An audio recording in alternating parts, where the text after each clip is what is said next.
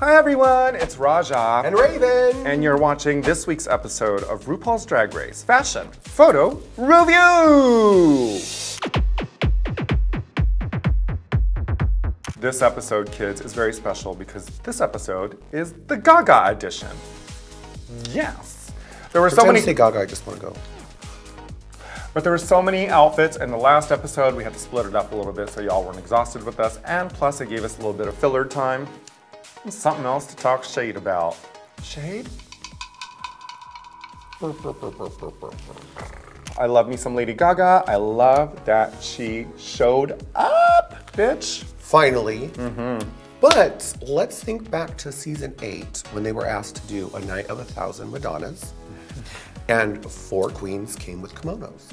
Actually 6, because 2 of the other queens had kimonos that didn't quite make it to that main stage. So let's see if these queens all came prepared with different looks, because she's done so fucking many. Oh my God, if there are multiples of one look, I will personally find these people and strangle them myself.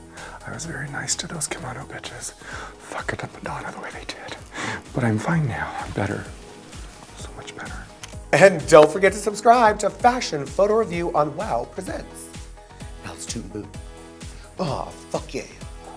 First bitch, ladies and gentlemen, on the stage from New York City as Lady Gaga in her David Bowie look. Grammys 2016. Oh my Peppermint. God, I live. Miss Peppermint better, honey. She is from New York City and she is good friends with Bianca Del Rio, and I'm sure she's got some costume ties in New York City. There are people who are doing some good sewing for her. That jacket is fierce. Yeah. I definitely see it. And you know what? They didn't have very much time, so makeup changes were kind of out of the question a little bit, but I still would have tried to put like a little applique on it or something, like a little thunderbolt. Well, I would have probably tried to like block out the eyebrow to make it look a little more like she did with that whole severe, very like, Sure, you know, sure. Yeah, but whatever, 2. It's good. Ooh, that looks good. Great. Finally, people doing some really good Gaga looks. Valentina at the CFDA Awards 2011. I am a little monster. I am a fan. And I love Lady Gaga. I could just look at her costumes all the time. So I might be a little bit more nitpicky about shit. Okay. I'm gonna be nitpicky about this look. I'm gonna tell you why. Because it looks cheap. It just doesn't give me the dramatic moment. I totally get what you're saying. The shoes should have been different. It should have been a higher boot. It should have been more of a statement. The hair is a little funny too, because the hair is just kind of standard blue bob, which comes out of a bag, and Gaga's was not. Gaga's was more triangular and had a bit more of a, like I'm telling you, I look at what Gaga wears. Yeah. Because this is definitely essence, not realness, but I see what you mean. It does look cheap. Yeah. It looks cheap. It's not quite there, and I'm gonna go ahead and boot it because I wish she had a higher boot on. I agree. Like a thigh high or something, right? Boot. Next we have Eureka in Telephone. Didn't she have beer cans? That's what I was gonna say. I was like, who's gonna say it first, me or you? When you say Lady Gaga telephone video, I think leather studded jacket, big Beer bold cans, brows, or cigarette eyeglasses. and then fucking beer cans rolled The up in a wig. yellow caution tape. Come on, everybody knows the yellow. She could have done like a nude suit with the yellow caution tape. For me, it's fine. It's fine. It certainly is more exciting than Valentina's for me. Yes. I think it has that essence. It's got the big shoulders. I'm gonna give it a 2. Yeah. Charlie Hides. Charlie Hides, and this is one of Gaga's looks, apparently at the Brit Awards. I know this look. She would choose this look. She loves to wear masks, little, you know, theatrical things. It is a good look. It's a really easy one to change into, and that's what was really smart and lucky for her if, you know, because if that's what she brought, it's like, her dick could be hanging out under there. Hopefully it is. If she was smart, she would have taken all of her undergarments off and just kind of rocked that. Yeah. I love it. I love it, I give it a 2. All right, next we have Farrah Moan. In the Alejandro video, which is one of my favorite songs by Lady Gaga. I like it. It's a nice replica. There's like some cooler looks though. Oh my God, I'm being such a bitch right now. Like, wouldn't you have done like that steampunk eye at the beginning with the short bang and the eyebrows gone and like some weird, like, you know, there was that look. Then there was the machine gun breasts. Like, why didn't you do that? Like, I wouldn't have done this. I wouldn't have done that. I'm gonna go ahead and say it's okay, but Farrah Moan, you better step it up. You're a really pretty girl and you should be doing more. I like this look, but it's not my favorite, but I'm still gonna toot it. It gets a 2. It's done well. It's done very well. Yeah, it's pretty. It gets a 2. But I would have machine gun tits, right? I know. Next we have Sasha. Yeah. I like this. I mean, that was the look. Applause, right? There was a smudge makeup. And it kind of feels very much on the Sasha brand. This to me is a makeup look. Yeah. Because you're wearing, you know, a turtleneck, a hood, some pants, a corset, and a shawl. This to me looks creepy as fuck. You're a man, and you have manly features, so because there's no contour or any dimension on the face, it looks creepy. This looks creepy.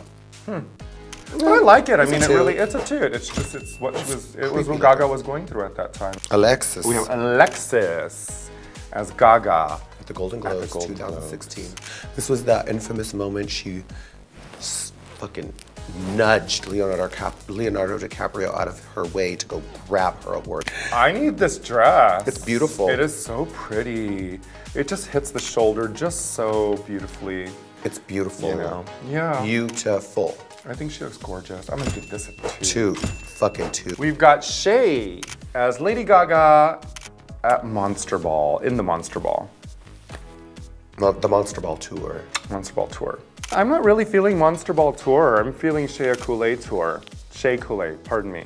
I like, you know what I do like about it? I like the tears. I like that there's volume in the dress. I can see what reference she's using from the Monster Ball. There's a few moments where Gaga's got these like outfits where it kind of sprays out, you know, and then the yellow hair.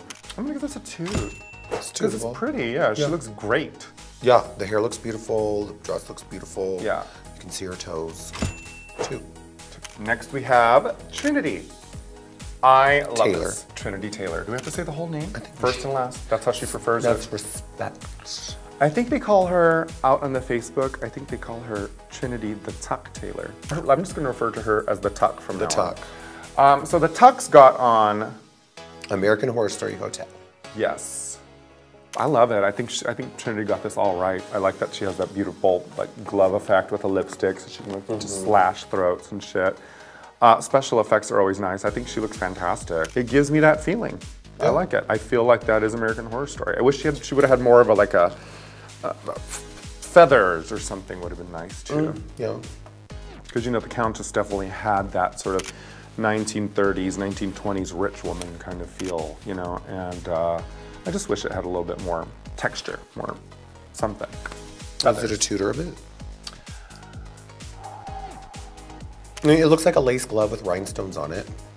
Doesn't really look whatever. Like but hey, she worked it out. And if you were to show me this and go, what does this make you think of? True. I'd say Lady Gaga and American Okay, fine. I'll give it a 2. 2. Next we have Kimora Blac. So she said, I'm not doing a specific look. I'm gonna just be Lady Gaga when she's out running to Trader Joe's to get quinoa. Or in this, to go to the airport. Or the airport. You know, sometimes when I'm at the airport, I like to have that fantasy of Lady Gaga falling all over the airport as we've seen in the tabloids. And you know, whenever I trip and fall, usually because I'm stoned and drunk when I arrive at the airport, I imagine I'm her. So I like an airport look, but I don't know if this is the airport. See what I mean? I'm such a cunt about this because I really, really love Gaga fashion. I don't know if this is an airport look. Is that? Well, if you're Lady Gaga circa 2010, yes. You know what I can say, before I decide on that, I'm gonna say that Kimora looks gorgeous. Even with all the nudity that is on there, I feel like she looks expensive. And she looks sexy. It looks really well put together and themed. And so with that, I'm gonna give it a 2. She looks great. I give it a 2. She looks beautiful. And it gives me Gaga. Yeah. Next we have Jaymes Mansfield. And she is Lady Gaga on the cover of Vogue. I love it. I love it too. I fucking love it. I wish that this would have been her look at the beginning because we can't see her biscuit baskets. I know, she's probably got them on. Oh my God, I think she actually is wearing biscuits underneath that dress. You know, she fucking scooted her ass out there. Honey with honey on it. Honey, biscuits and honey.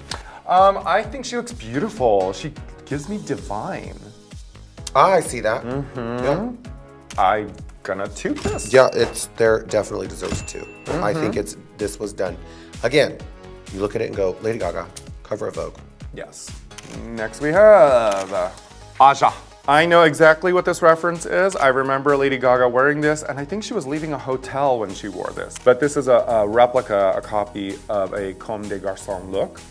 And I think she got it pretty correct. Yeah, it was this sort of dress that looked like a cutout. It was almost like paper doll where it had a front and a back, but it was actually kind of a large shape that already had the smaller cutout in the middle.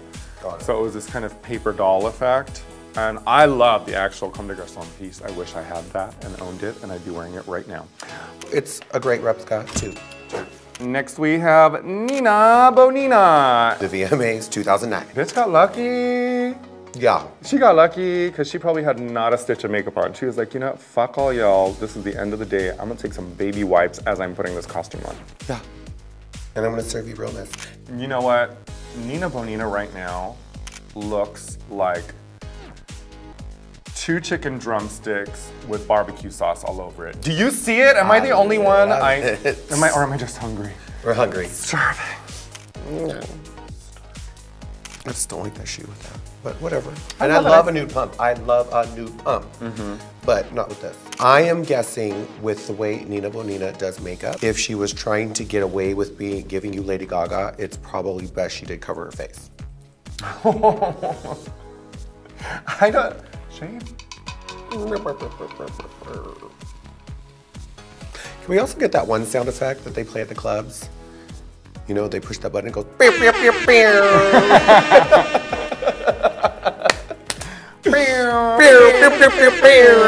exactly. I'm gonna give this a 2. It's a 2. Trend alert! Joanne. Available on iTunes. Joanne. And Amazon.com. Have you heard Pinot Grigio, girls? Yeah. It's my favorite song. I know. Our top 2 of the week is Charlie Hines. Charlie Hines. Charlie. Because you know what, Charlie? Most recognizable. You look at that shit. Yep. Yep, go. Executed well, beautiful, lovely, fierce, glamorous, exquisite. Working it, bitch. Top 2. RuPaul's Drag Race. All new Fridays at 8. Now on VH1.